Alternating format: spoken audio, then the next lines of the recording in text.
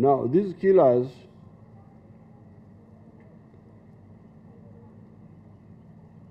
in the end lose. I have been watching Uganda since 1960. By independence, I was following everything. And all those people who participate in bad things, in the end, lose out.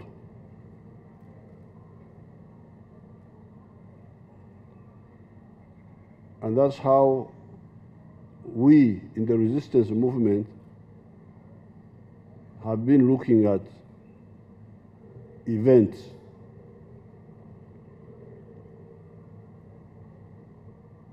When we lose people,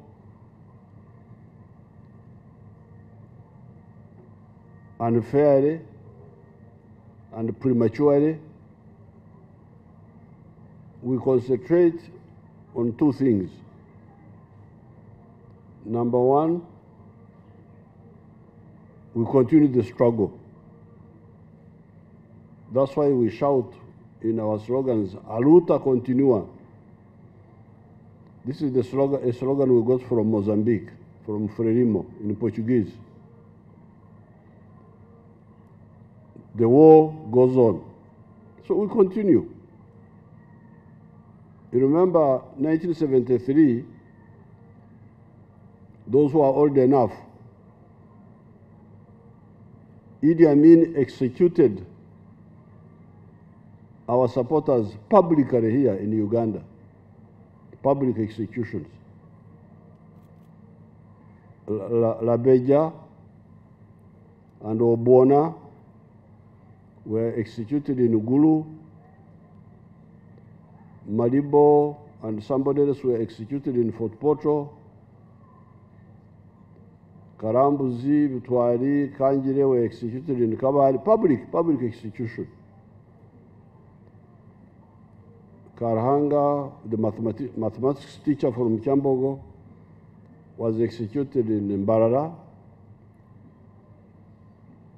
Here in Kampala, they executed a thief. They said he was our supporter, but that one was a thief. Then in Jinja, Amin executed Ntare and Nkoko, and in Mbale, Amin executed Namirundu, a young boy of 17 years, and a former army officer who was not working with us, but they also involved him, called Masaba. And Idi Amin thought he was doing well. But where is Idi Amin now? Idi Amin and his supporters paid dearly for killing our people. So for us, one way of struggle is to continue the struggle. We lose people, but we continue.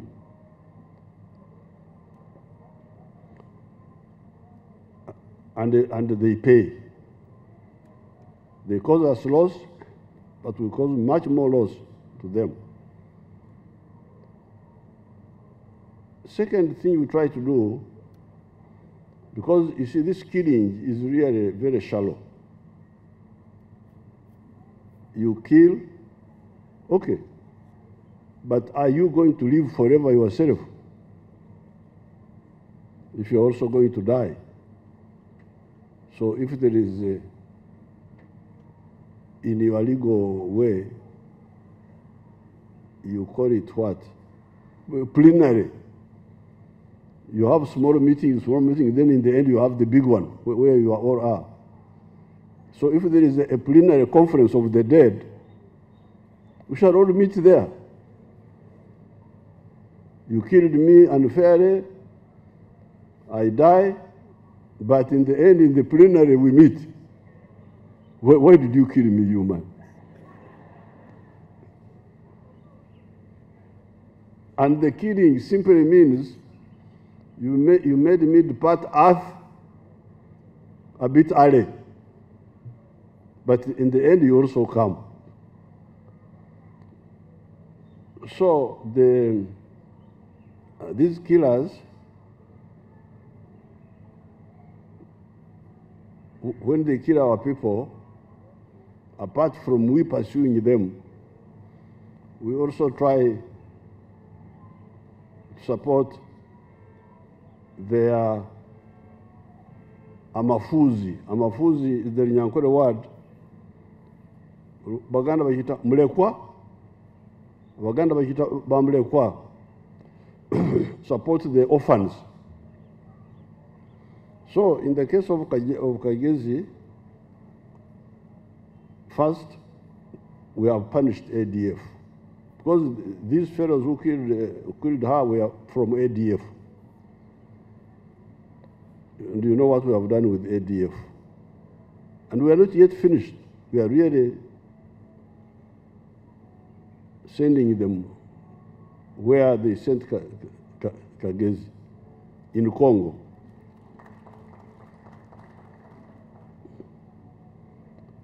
But also, we had to support her orphans.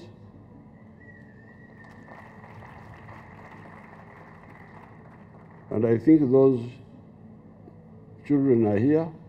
They can stand up and you see them.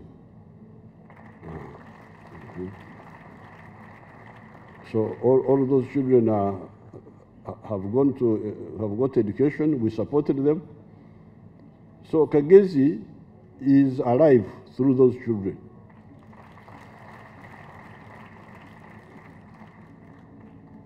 Because with the Banyankore, when you die, when you have left children, they know that you will continue. It is only when you die, when you are childless, that they use the word akatweka. Akatweka. His line was terminated. His lineage was terminated. But Kagezi, Taratwechire did not, her lineage was not terminated, and the children have grown up. So therefore, I would have to check again with the new regime of Magambo,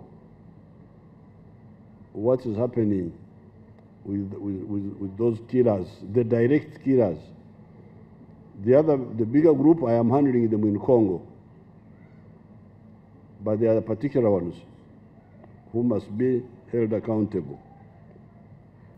It is really the laxity of the police, I think, of the CID. This is because immediately we had a rough idea of the killer. Immediately. I was therefore surprised when later on I heard that they had not. But the new CID director, I think, knows the information we had. And there may be some other complications, especially when the killers are living abroad. But I think that does not stop us from exposing them, whatever the complications, or using any methods to get to them.